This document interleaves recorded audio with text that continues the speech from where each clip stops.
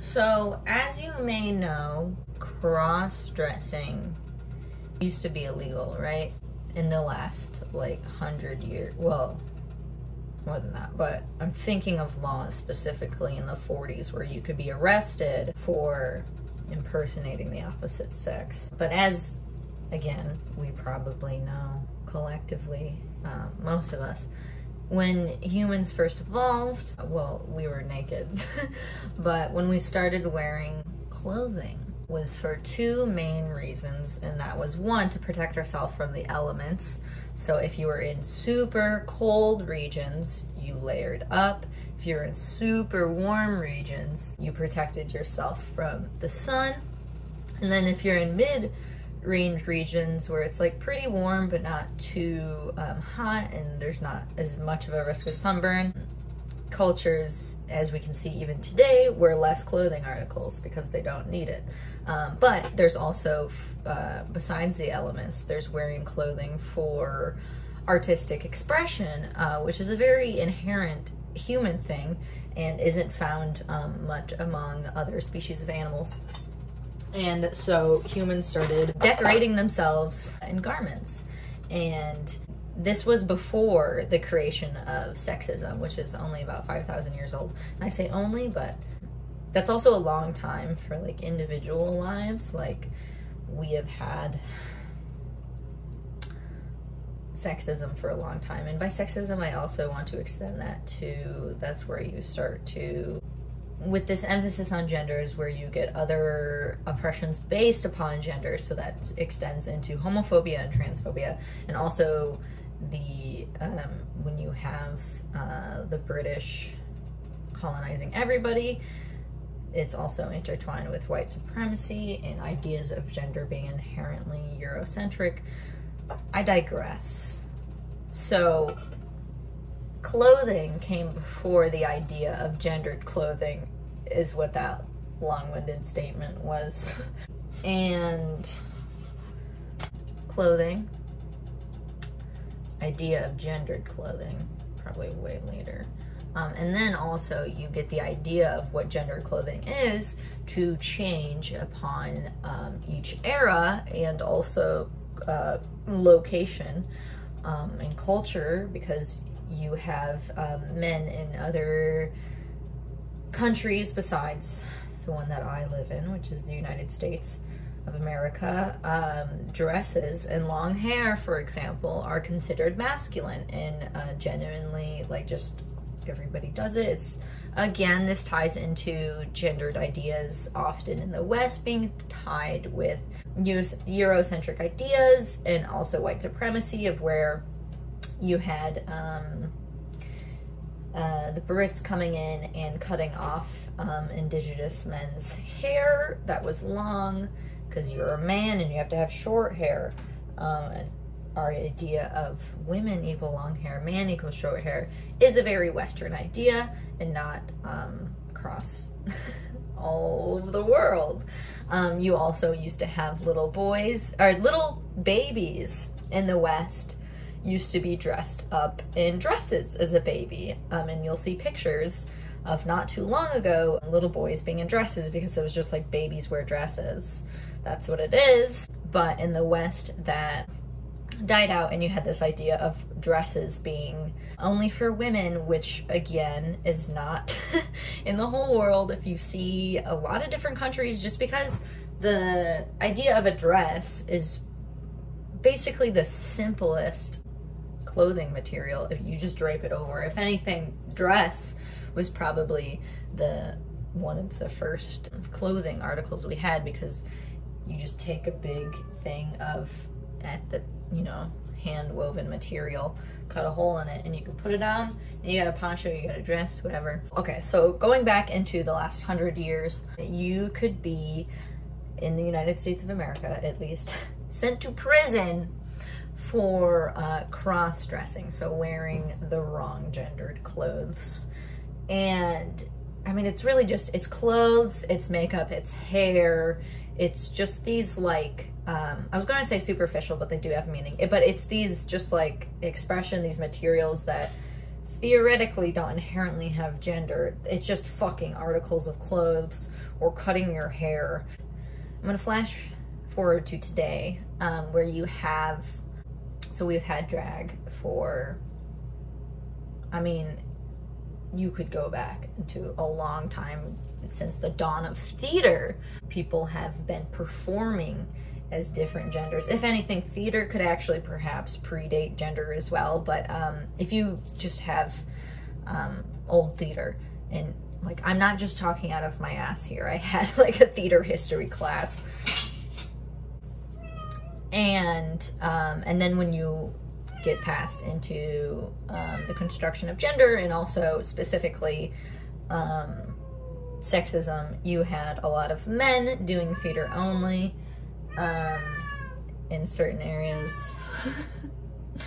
And so men would play the roles of women, therefore dressing up as women in roles. So you could have this go back, people like post the constructed of gendered clothing, people dressing up as cross-dressing.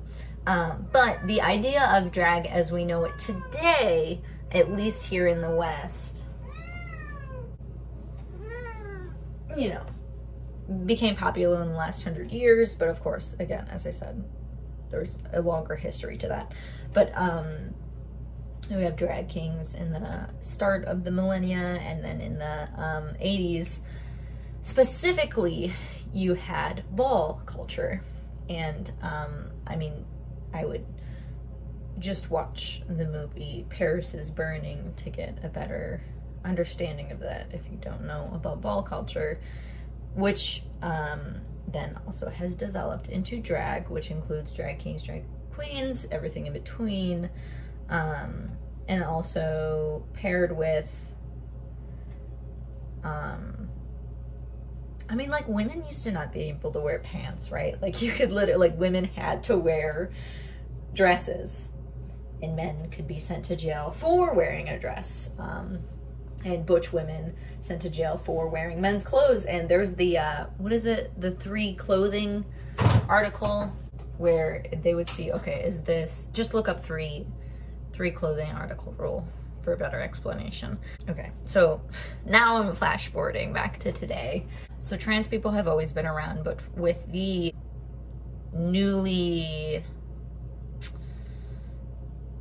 like representation and in more of the public eye, people are more aware of it. So you have people, you know, you are born, or if you want to say maybe not born, but like when you're like 3 or whatever, at a young age, if not born, you are LGBT. I've been a lesbian my whole life. So people understand sometimes that they're trans from a young age. And then there's obvious, because of a history of just making up the idea that kids can't be LGBT, and also that LGBT people, adults, can't interact with kids because we're pedophiles, which was just made up to oppress us. People like, kids can't transition. Transitioning as a child, I'm gonna get to drag too, but they're connected. Transitioning a child is literally just like probably wearing different clothes, cutting your hair. It's not medical.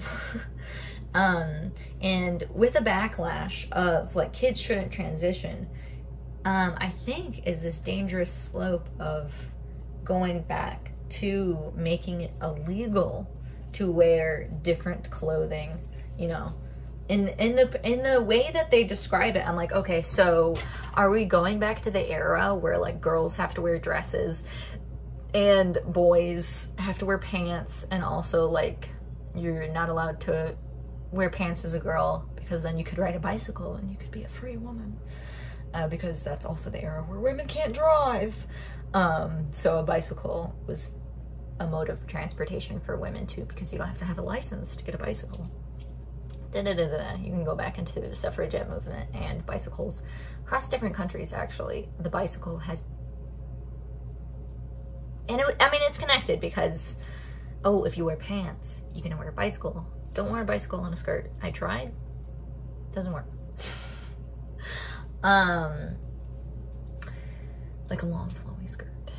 Anyway, I'm like, okay, so you're saying, can we no longer like cut kids' hair or grow kids' hair out and they have to wear certain clothes? Like, this is starting to sound like we're going back to like policing articles of clothing. And I mean policing as in literally, because people would be sent to jail for cross-dressing. I'm also going to pivot this over into drag, because I think it's related with this whole like, okay, so add drag to what? Just wearing different articles of clothing, different hair, different makeup.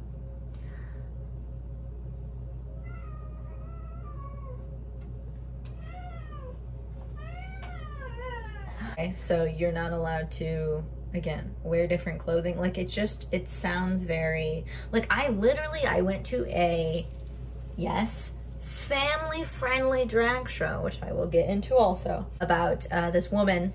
She is one of like an elder LGBT member. She went up on the stage and she talked about when she would be like afraid of getting arrested, her and her friends, for dressing up as a woman. And she is a woman, so she's a trans woman and a drag queen. And she talked about a time where before I was ever born, she was like, what we're doing right now would have been illegal. Just expressing ourselves. And also, instead of, again, segueing into this, I'm just gonna go on to my next point. Drag is an art form. Like all other art forms, can be molded to different audiences. So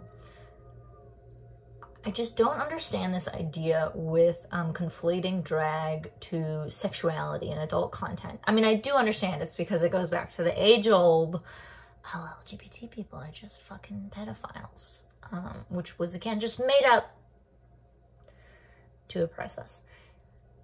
So drag is an art form, just like movies or theater or ballet. And I was dressing up in makeup and tutus when I was a kid in ballet. Nobody was fucking protesting that, because it's not heavily associated solely with LGBT people. It's funny, if a movie comes out and it's a kid's movie, maybe put out by the big mouse, right?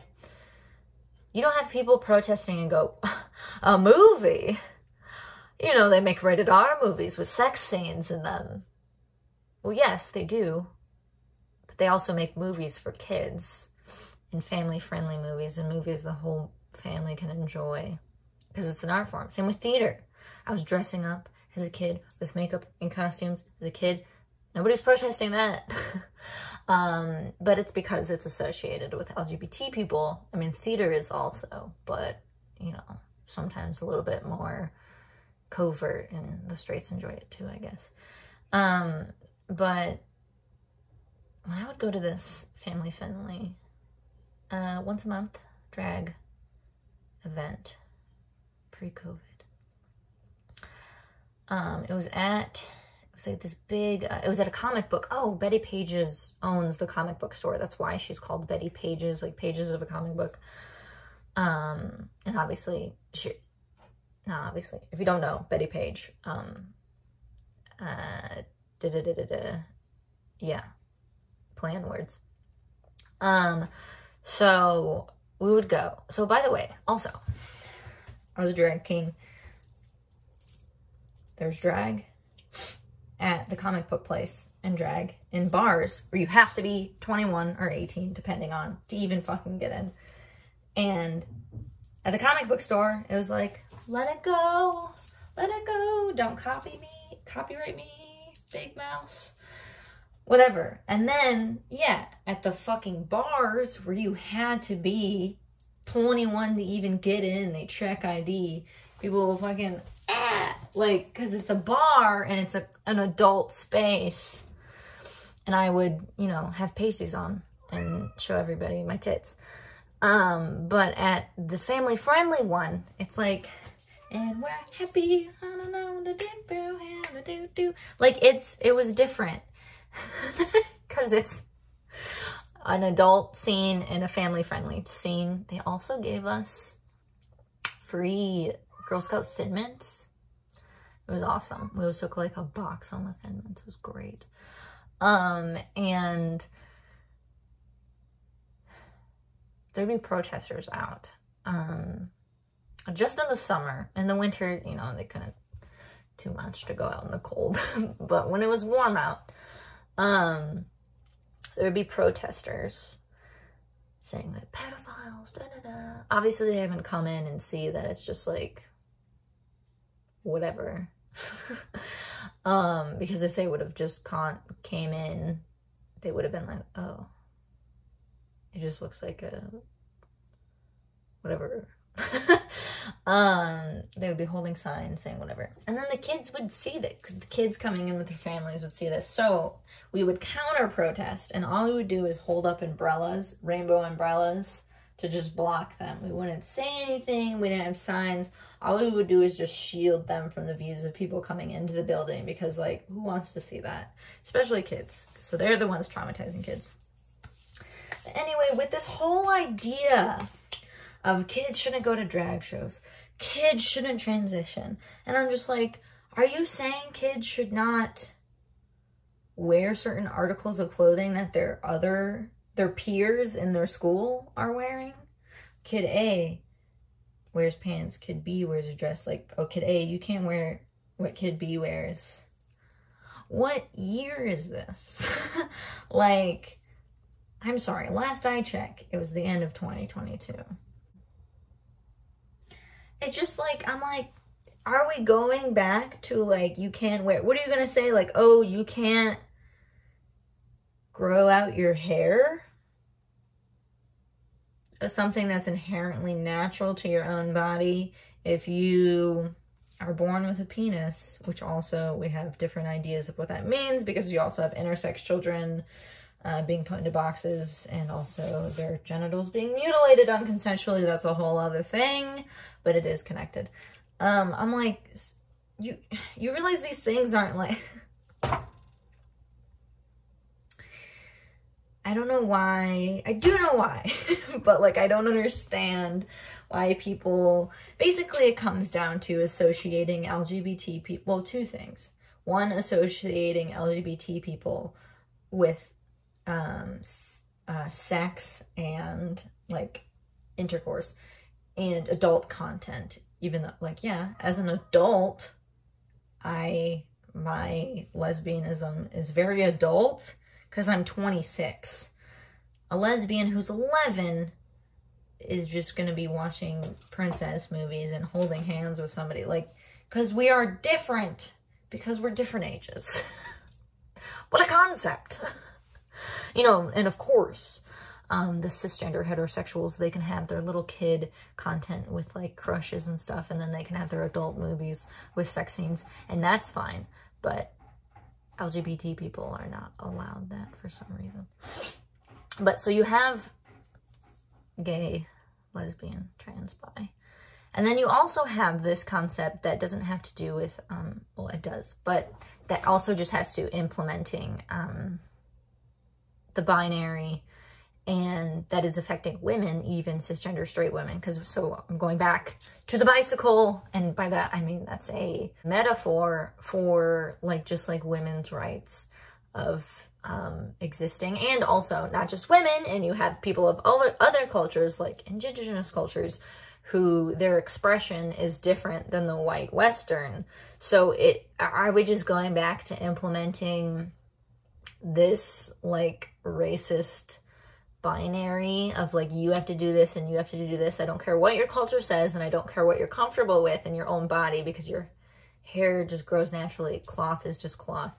I don't care about that. You have to follow our rules. I'm like, are we going back to that? Because you realize by saying that like kids can't transition and like kids can't go to drag shows, like we're circling back to that, right?